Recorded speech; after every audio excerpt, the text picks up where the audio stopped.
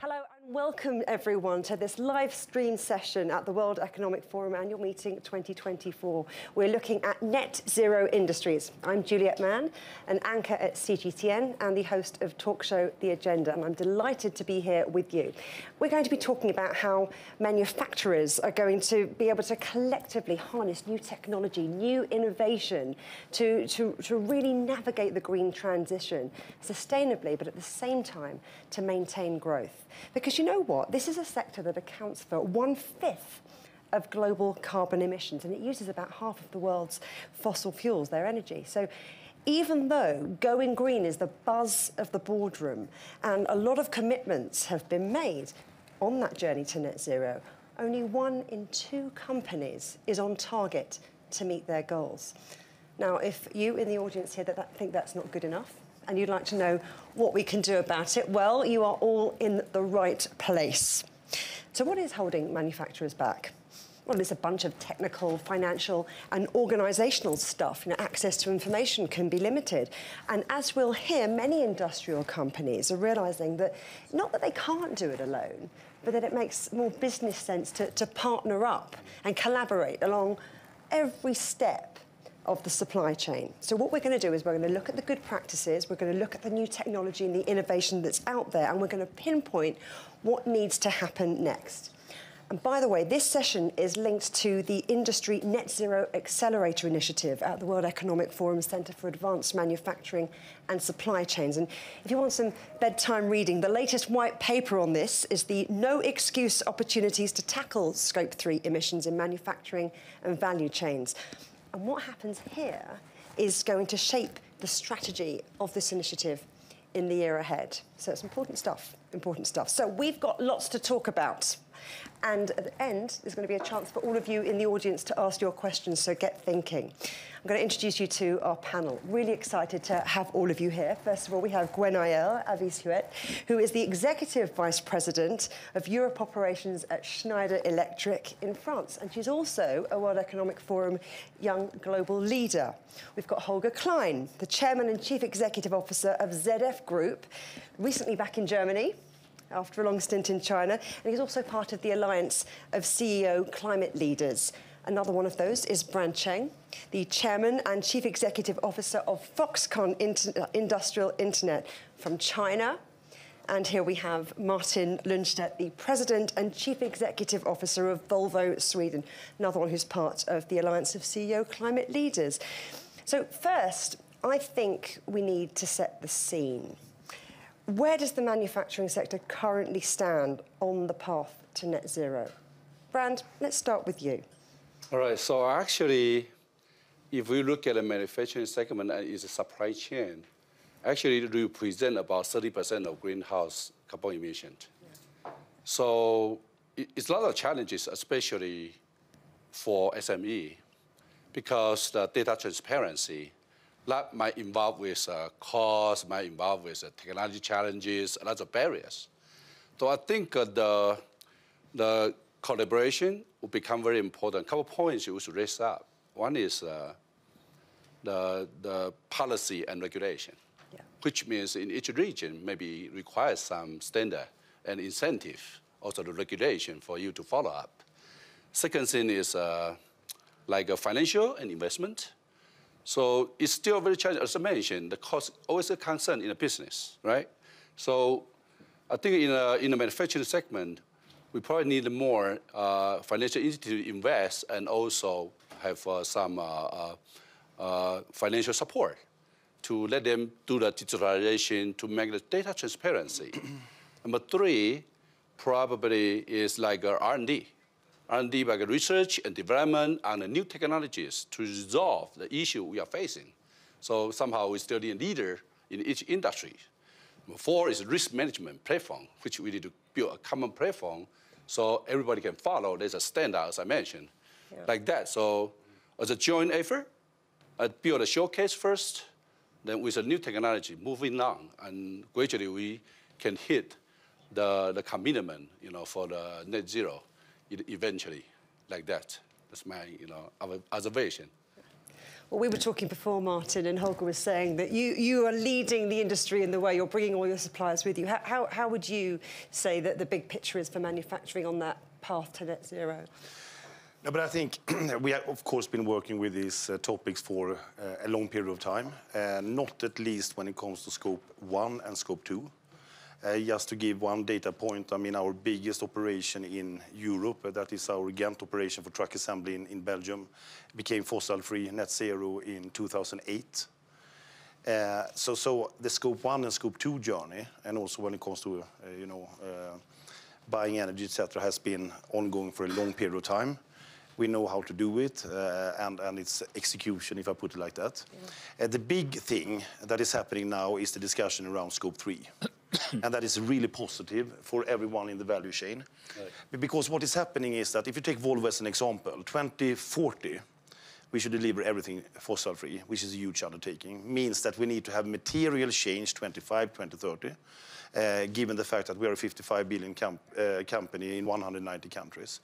And that means that drive of the Scope 3, that represents almost 90+% of our emissions, is just a joint effort. And what we are doing now, both downstream and not at least upstream then when it comes to the manufacturing that represent maybe 70% of our added value, is to actually partner up with our key partners when it comes to the tier 1 structure, because they can also lead the way to supporting us for their partners and their partners upstream. And this is a big shift also when it comes to the traditional relation between people in the value chain that has been rather transactional, moving to a much more of a partnership structure.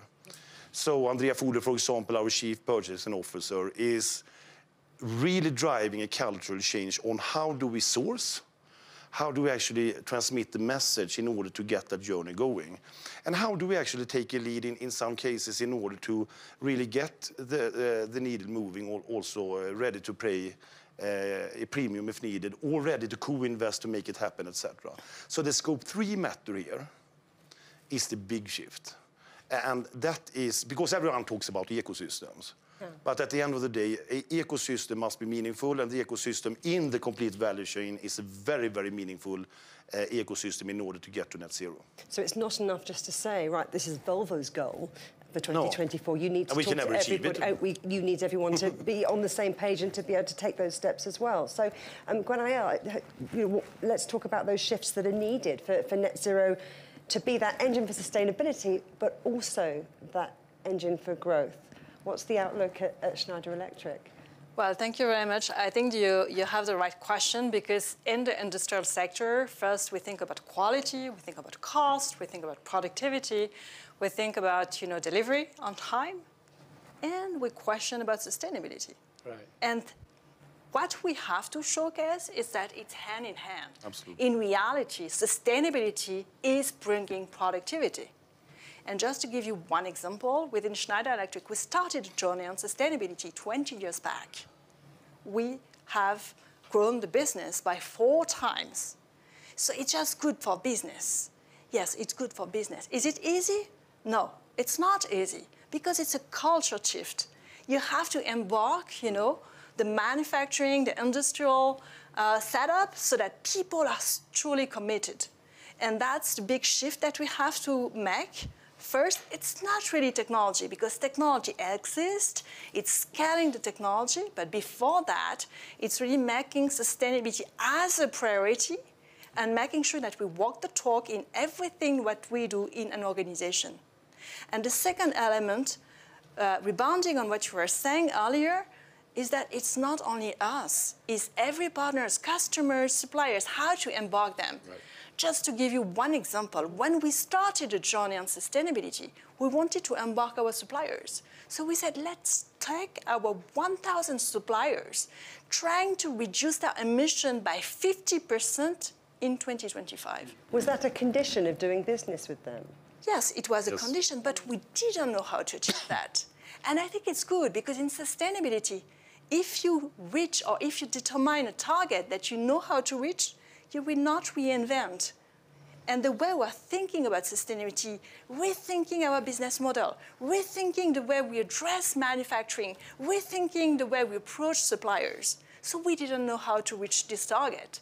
But finally, it took like 2 years for us to reach out to the suppliers, to embark them in the journey, to do training, because they didn't know how to calculate carbon footprint, etc., and to bring them into that direction.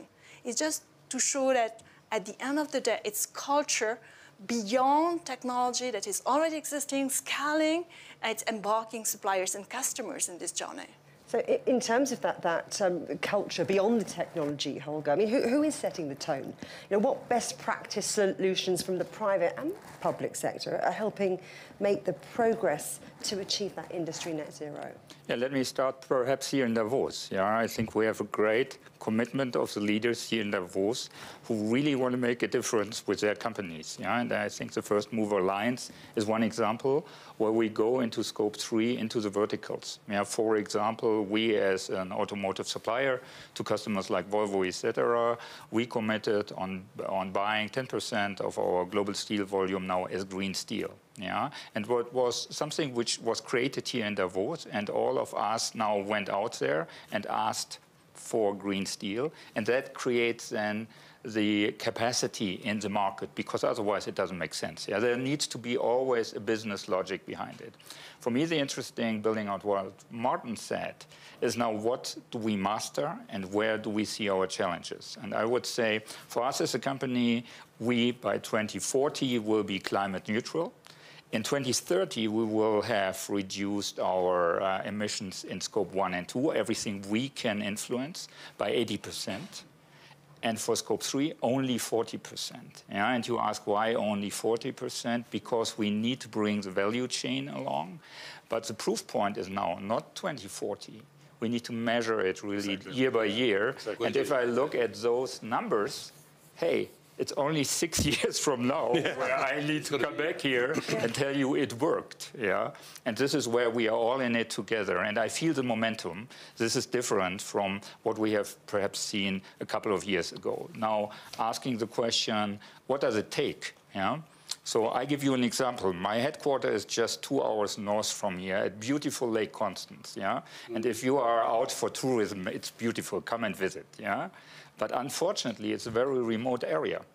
And we have major-sized component factories there. So what I need now is infrastructure. Yeah, I need green energy. I need the investments into green energy. I need hydrogen. And if you think about the map, probably it's not on top of the agenda of the guys who plan the infrastructure now to connect Friedrichshafen. That's the town where I have my headquarters. So there's lots to be done in public-private partnerships to create the infrastructure. And regulation-wise, we see a huge diversity, yeah, where in China, for example, it's technology open. Do whatever it takes to bring the carbon footprint down. In Europe, we have a lot more regulation, and some of that is very, very complicated and perhaps even misleading. Yeah, so perhaps we need to become less complex in that. So I want to talk more about that, what's holding everyone back, because you're talking and you're all chiming in with each other about how it's important for companies to talk to each other all along the supply chain. But Martin, what about what governments are doing? What policy measures are actively supporting this transition, and what could do better? Who could do better? No, but I think, I mean, it's fair to say that we have seen a number of legislations that have been highly both efficient and effective.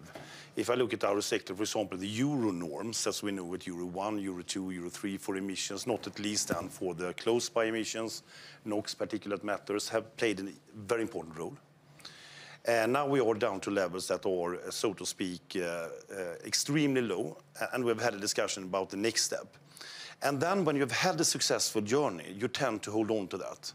The thing is that the big shift now is going into purely fossil-free solutions when you, as a spin-off effect, get also zero NOx and particulate matters.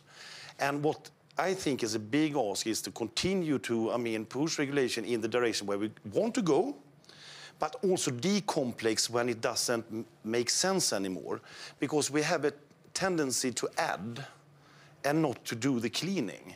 Right. And I mean, it's like a corporation. We know that from time to time you need to prune the portfolio in terms of product lines, businesses, geography, it could be whatever.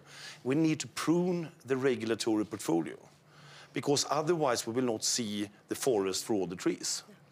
And the forest here is a net zero journey that is absolutely necessary. And then we need to make sure that we are concentrating on that. So that is number one. Number two, if I take the complete deployment now of, because scope 3, what is beautiful about that is everyone will come to logistics.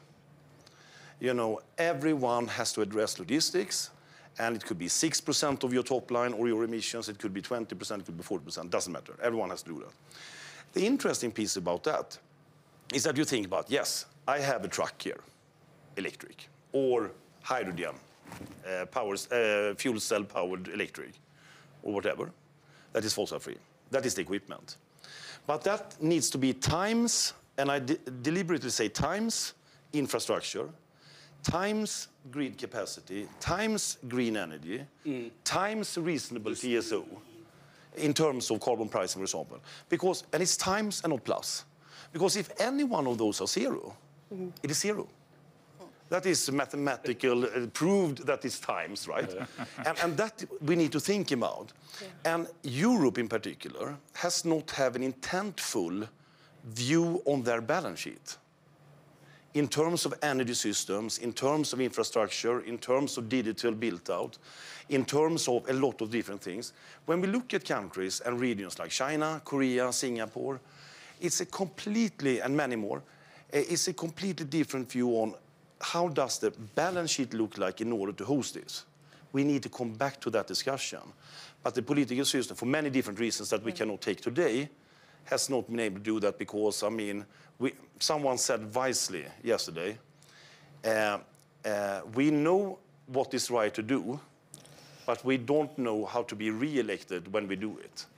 And I think that is a very good way of putting it. And they also need quite a lot of funding to be able to do that. So I wonder if something that could help is maybe new technology. So let's talk about that, Gwenaelle. So the emerging technologies that are really demonstrating that promising potential to help us on this journey. Yes, well, in terms of technology, I think that everybody in this forum are talking today about AI, generative AI, etc. And we may think about some applications, but this is also applicable for net zero industry, for the manufacturing. And we have to realize that there are plenty of applications. Most of the time, it starts with the hardware, but then with the hardware, we connect the hardware, and with AI, we have plenty of use cases. And that's the power of it, that's the beauty of it, because each use case is developed, on a regular basis, so we improve, the production plant, we have more IoT embedded, etc., and that's how we develop the Industry 4.0. And on that front, I would like to highlight that we have been awarded by the Water Economic Forum Lighthouse, which is very famous, I would say, collaborative and network across the Water Economic Forum, highlighted that our plant in India, which is Ahmedabad, has been awarded for that because of all of the IoT inside, etc., aiming to reduce the consumption for energy. Which is a very important point. Exactly, by more than 57%, and reducing the waste by more than 60%. At the end of the day, it's reduction of costs, etc. And everything is based first on hardware, but then it's software, it's AI. And this is where we will see more and more development, more connected products, more efficiency, more applications. Brand Cheng, do you agree? Is this how AI is going to set the agenda? Well, yeah, I get something to share with you. For AI, it's so attractive and exciting recently, right? So actually, facing the beauty of AI, also we look back, what's the impact? Actually, when you run an AI server, to come out of computing power, it consumes tons of power than before. We used to use air cooling, right? But air cooling cannot sustain for every GPU comes with more than 400 watts, right? So you have tons of GPU together. So you are going to offer entire city electricity power to support it. Computing power, are you going to do that? No. So technology works. So now we come up with a new material, as example in the semiconductor segment, the silicon carbide, the third generation of new material, which have a better thermal consumption, better thermal dissipation, lower power consumption, to lower down the power consumption. Second thing is use different approach for cooling, which is going to be liquid cooling system. You know, in addition, what famous is immersion cooling. The liquid cooling probably is going to be more popular. So which reduce. So we talk about how to approach this. One is reduce. Reduce all this kind of power consumption. In addition to that, we have some showcase how to reduce this. Example, like we have global factories, lots of the air conditioners. So you're right. So it wastes a lot of power if you don't upgrade your air conditioning systems, which apply with a lot of IoT system to come with the data, make sure the data transparency. Then you can, by means of the AI power, computing power, then with the data you have, then you can come up with an AI to help you to save. So like 2024, probably we're going to save more than 1.3 million kilowatt per hour. And also, the second thing is you can do is not only reduce, also replace with renewable energy or recycled material. As you may know, FI is doing a lot of high-precision mechanical, like CNC, aluminum. Like in the automotive industry, the same, right? Yeah. So we use a lot of recycled aluminum. So we see the achievement of saving like more than 2,800 RMB per ton of with the recycled material. And renewable energy, for sure, it also requires the ROI for this, right? But more important is the resolve, as I mentioned, new technologies. You use new material, you use new approach of technologies, then you can make sure the beauty of AI. Otherwise, AI use more power. Who is going to offer that power? So as a closed system, you do not only think about the beauty, also you need some solution to balance it. Then you can realize, but very important, the framework. As we mentioned that, either government or enterprise, like when we're in China, the government has a very supportive strength to support us to set up the standard. Like we already hit the carbon peak in 2022, and we're going to finish the newer energy, renewable energy by 2035, and it's going to reach net zero on 2050. So all this require lots of collaboration with industries, with governments. So we set a standard, and so our scope 3, the suppliers, know where we want to go. Everything back to the business interest. If the criteria is there, they don't hit, they get lost business. Yeah. So there is a business interest, so they get incentive to drive themselves to meet this. So thanks to that, I tell them, now it's not just an activity or a goal, it's a competitiveness. It's fully agree. This right inside of your BOM cost, bill of material. You just think about this. And let me build on this. Yeah, I think 2 examples from our industry. Yeah. First of all, you design the carbon footprint into the product.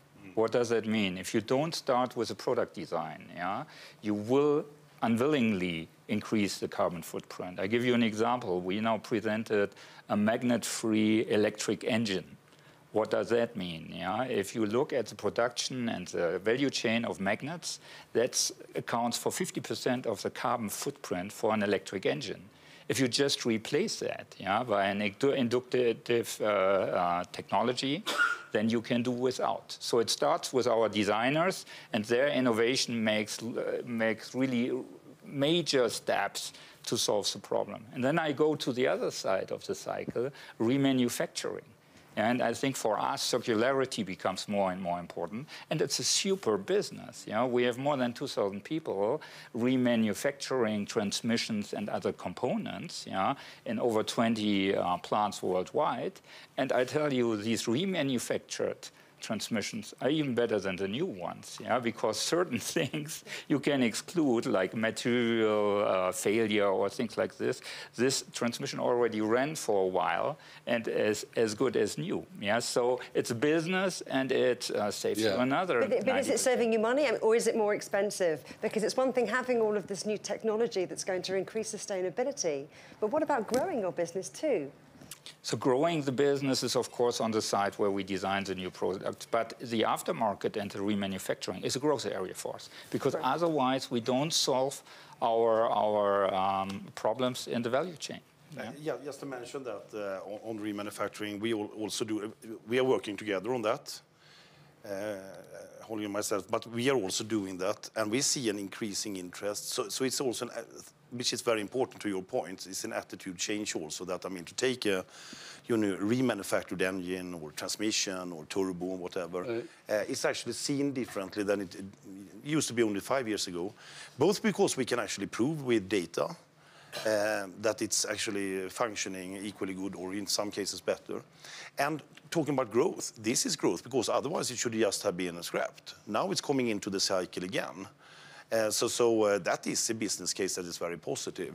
And if you think about it, if we can dream for a little bit or say, okay, we will have a more global price of CO2, we'll make that model even more attractive. It's already attractive. Because more and more companies and customers downstream, they are incorporating also the cost of CO2 into their sourcing decisions, which is very, very positive, obviously. So, yeah. Yeah, let's share with you about the growth. Yeah, so one example for your reference is Foxconn Industrial Internet was listed in Shanghai A-shares in 2018. At the moment, we have revenue like $50 billion. And also, we come with like 190,000 employees globally. 5 years passed. In 2022, we finished $71 billion, which is more than 40% growth. Yeah. And our headcount still remain at 190,000. That's because we drive the digitalization binding with the ESG. So Foxconn Group, we are driving an equation for SDG, the Sustainable Development Goal, which is equal to EPS plus ESG.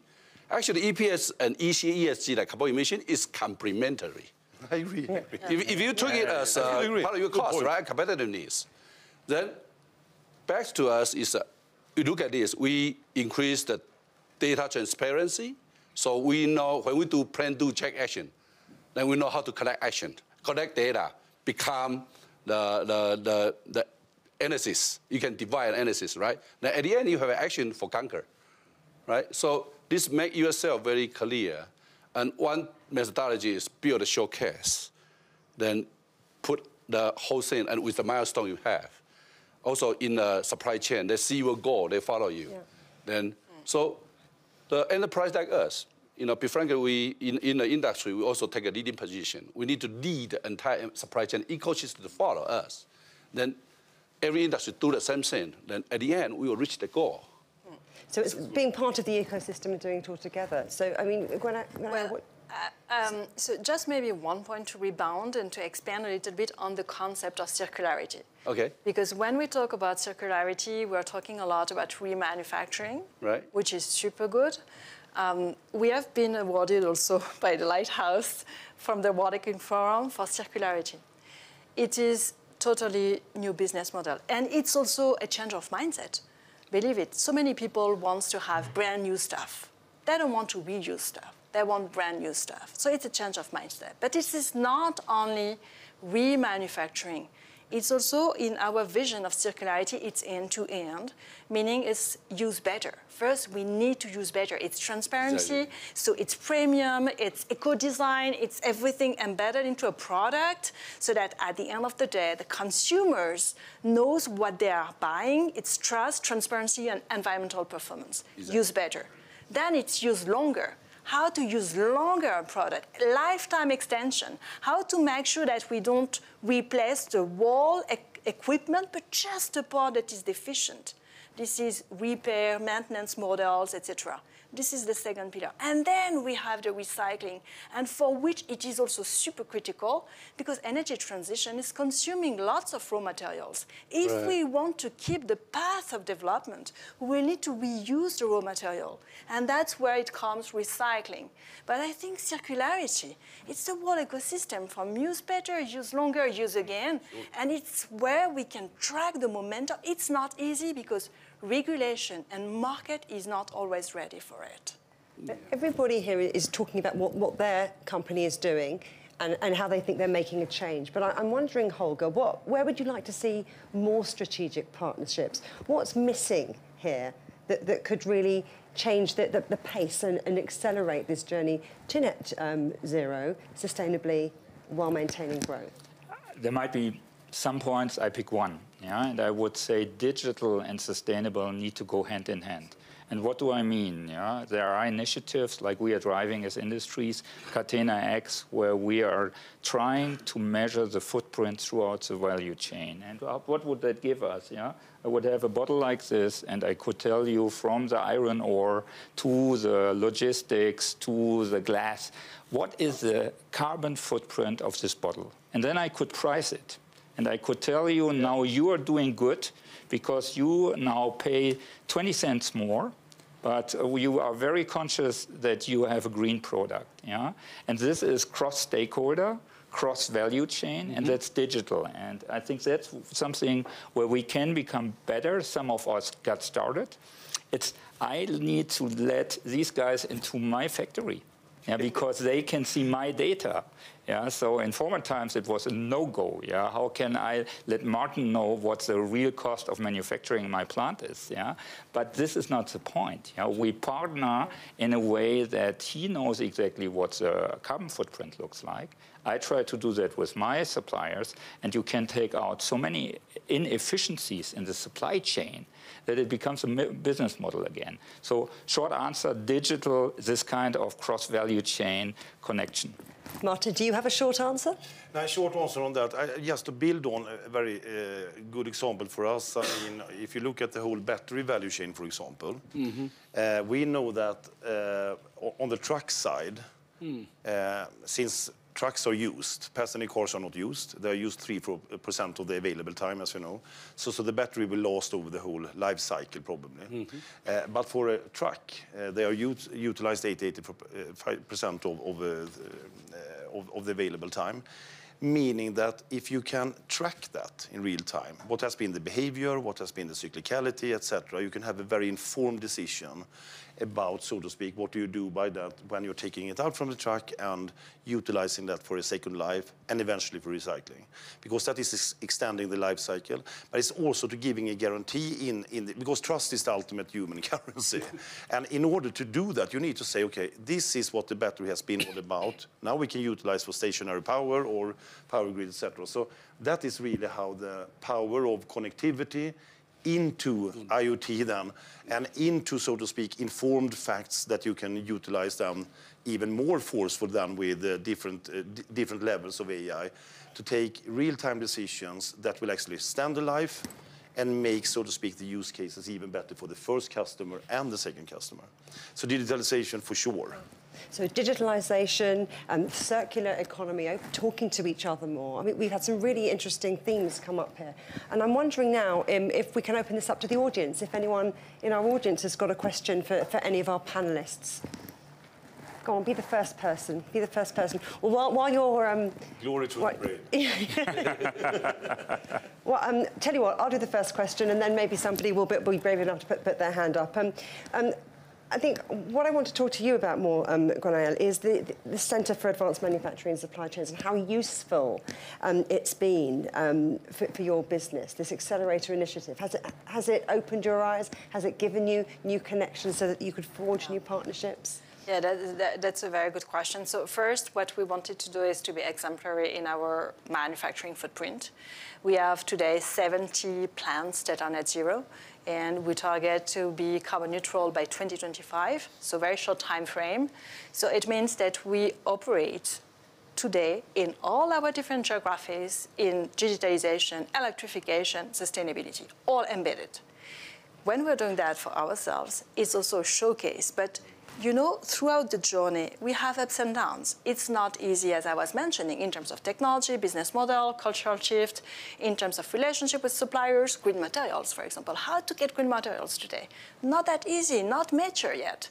So what I think is the beauty of the initiative is to connect the dots, to share what we are going through, including sometimes it's difficult, but we share that across the board, and therefore we can be more meaningful. We can step by step make progress, and that's how we would achieve those targets.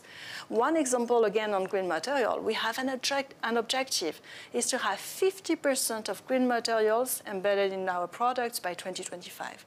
Not easy, so we need to connect the dots. We need to have lots of discussion with many suppliers that are shaping the industry of the future in terms of material efficiency, etc. So this is something that is really meaningful in this kind of environment. Brand Cheng. Yeah, so taking the chance, I want to share about the experience of a lighthouse factory as well. You know, a lot of people think about the advantage of lighthouse factory is going to drive your operation efficiency. Yeah, answer is true, but not only. Actually, we also see the effect in energy management. You know, energy management and security management. So because you digitalize everything, so you can combine all that together and with the human-centric automation with the AI factory, you know. So because automation investment also huge capex, right? It also involve your cost. So you can, with the Lighthouse Network program, it means you build a showcase. A company like us, we are footprint in 14 countries. Am I going to build every country from zero? No. I better have a showcase. So I can share, I can clone, so I can do time to market. Investor is going to challenge me if I do everything from zero, right? Impossible, especially we are rooting into the emerging countries. They may not have a so mature infrastructure. So the only way is to build a showcase for you to practice. This is internally. Externally, we see another case. Because of digitalization capability we have, led by our team, just last year, we helped a EV company in Guangdong. You know, they, by taking a way of a lighthouse approach, they have the limited space for the production. But with the digitalization, with the visualization of the data, and also a couple of robots, their capacity increased from 80,000 a month to 100,000 a month. Then, because waiting for the new factory, it needs 3 years. You're not going to have 3 years to wait for market demand, right? So when market demand comes, time to market, use this approach, they feed it. And they make a record high every 6 months. You know, so I think this very important to tell us is you do the tactic of digitalization, but the goal is to build, you know, human-centric, AI-driven, you know, data to decision factory for the manufacturing. You know, so I would encourage, you know, to use this as example. Also, a side of effect to us. I really appreciate this effect from a Lighthouse program is the whole engineers, they have one target. So they work on the same goal. Certainly they talk to each other, you know, and reach a same goal, and you see lots of return, which you may not imagine at the beginning. So I'd like to share. It's like Gwenaelle was talking about how the new iterations of AI, inputting and upgrading and making it different when everyone talks to each other. Right. That's how you get there. Do we have any questions? Yes, we do. This gentleman at the front. Can you say who you are and who your question's for? Hello. Can you hear me? You can hear me. I'm Benoît Lemaignant. I'm leading Vercor in battery manufacturing. The question I have is regarding the net zero title for this panel, because I heard a lot of good things regarding reducing the needs, regarding being more efficient, more electrified. But then how do you bridge the remaining gap to the so-called net zero? And you haven't spoken on offsetting, which was probably something that was quite hype in the past. And I'm really looking forward to understand how you lead that in your companies, because reducing is great, electrifying is great. And then for the remaining bit, what do we do? Let's go around the room. Let's start with you, Holger. I mean, that's what I said in the beginning, yeah. I guess for us now, the milestones are very important. Do we reach our milestones?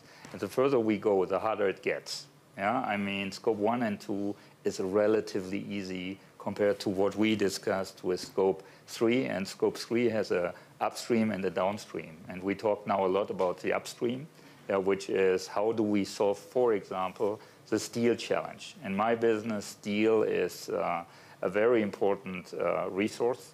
And this will depend now really on, do we get the capacity installed to have green steel? And that's where we act as partners now with the First Mover Alliance, and we have CEOs with a commitment to drive this forward. And this is very pragmatic. That's what I love about it. It's not PowerPoint. That's becoming real. Is this a challenge to come to the pure zero at the end in 2040? Absolutely. Yeah, eventually, some of us can even go positive in terms of being a net contributor. Yeah, but it becomes always more difficult. If you ask me, we need to drive the last mile, which is the most difficult, together. Otherwise, we have no chance. It's like the queue to get through the security block before you get into Davos, isn't it? That last bit of the journey. Martin, how about you? That last mile. No, but I think great question, and I think the whole story was about, I mean, really working through your CO2 footprint for real, and understand that huge undertaking, by the way, and start really to see where you should go about it. Just to echo what Holger is saying about this, I mean, we need to have. It's interesting also. I mean, I've been studying together with my team also the 9,000 companies that had actually signed for the science-based targets, including ourselves. What we see is the 2025, not super material targets to be frank. I mean, it's -15, -20 maybe. 2030 is a milestone that is super interesting because we need to have really changed the curve. And what is good about the science-based targets is that, I mean, you're disclosing it publicly, you're getting it approved, and you need also to disclose progress. And corporates, what is good with corporates, we hate to lose. And you hate to see that we are not making progress. And it's not only about the executives, it's also about the colleagues and the teams. And the teams are super excited about it. And then it will be just super hard work to go through vertical by vertical. And it will require innovation, it will require cooperation, it will require new ways of thinking about the partnerships, participating earlier in the understanding of the product design together with our tier ones. The tier twos, we learned a lot about the semiconductor crisis, how we should actually, we worked a lot together. No, we worked a lot together. And it was to fix the shortage. But we learned also that we need to connect the dots completely different, also for innovation. What nodes are we talking about? So, yeah, there is no shortcut at the end of the day. If you have, this is the 100%, and it must be 0%. So no shortcuts. That's a good one to take home with us. I'd like to quickly go around the room. I'd like a last word from each of you. I want you to share one thing that you would like to see global multi-stakeholder community do to help push going greener, cleaner more quickly. So who wants to kick this off? How about you, Brand? In a nutshell, 20 seconds. All right. So I think to share the information is very important. So the new era is we use a new approach to resolve all issues. So new technology and the new capability, each enterprise has to build up. You cannot forget when you are resolving all issues, forget to bring up the new capability. As I mentioned, like a server, okay? We are doing a cooling system, which we never do. We are working with Schneider together to how to build a nice cooling system, to build a new business. Then we resolve the issue, other than just reduce or replace, but also resolve. That's important. Resolve and share information. Martin. No, I mean, this is a systemic change. We are moving from a brown fossil-based platform to a green platform. That requires a system change, a coordinator shift. My ask would be that everyone, and this is a big ask, actually take the time to reflect about the holistic view about that systemic change, but also understand where can I participate in that systemic change and do that well to execute. So we are not actually, sitting and saying we didn't do our part because they didn't do our part. But you need to understand holistic to execute on the details. Gwenaelle. Well, I think the more we can talk about technologies that are already existing, the better it is, because if we want to realize the 1.5 degree scenarios, in reality, 75% of the technologies already exist. Right. It's just not well known.